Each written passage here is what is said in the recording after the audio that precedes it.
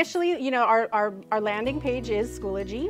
So everything's on Schoology. When they open up, they have an agenda, and then we get a daily agenda that summarizes what we're going to do for the day. And then we have announcements or whatever.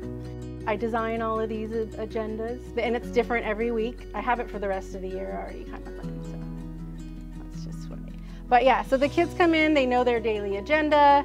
So we always start off together in one big meeting.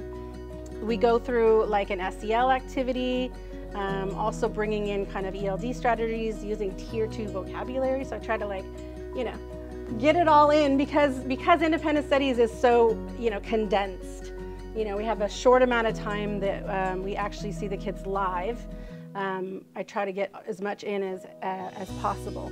I do ELA with them, which is we use McGraw-Hill, and I also do with the McGraw-Hill, I integrate it into Nearpod.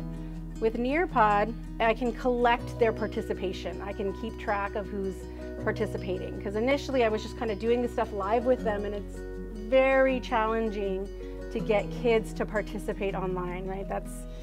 You can't just look in the chat, you know. So creating something where the kids can interact, and then Nearpod collects all that information is really important. I integrate videos, so I try as much as possible to integrate some videos so that keeps their attention. And then when we read stories, we also do collaborate boards a lot. So the kids get to put in their thoughts about things. And the fun thing about the collaborate boards now, they just did an update, is they can add in, so they can add in video, they can add pictures, they can add audio, and they can add in, you know, little memes and stuff like that. So they can do all kinds of things on here, not just put in their words. So the collaborate's really fun, and the kids really enjoy that, and they come up with really creative things.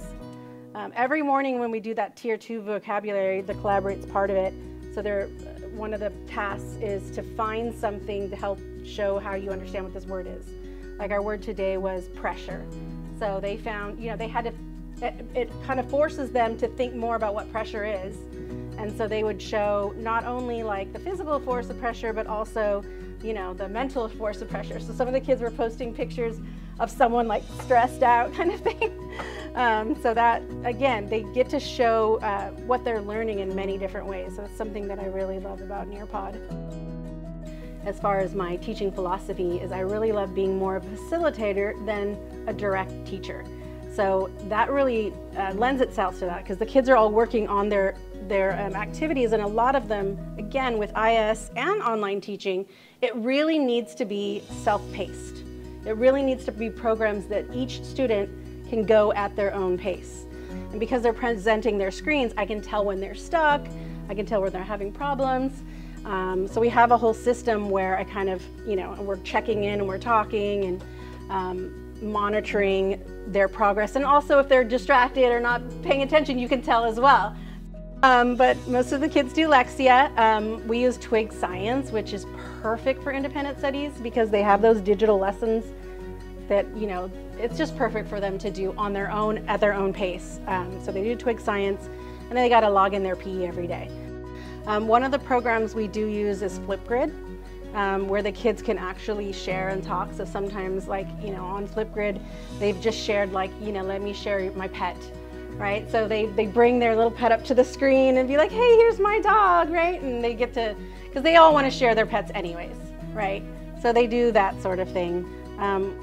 The collaborate activity that we do every morning is very open-ended, and the kids can, you know, not only they're just sharing on Nearpod, but they're sharing out loud as well. So they're talking and interacting with each other.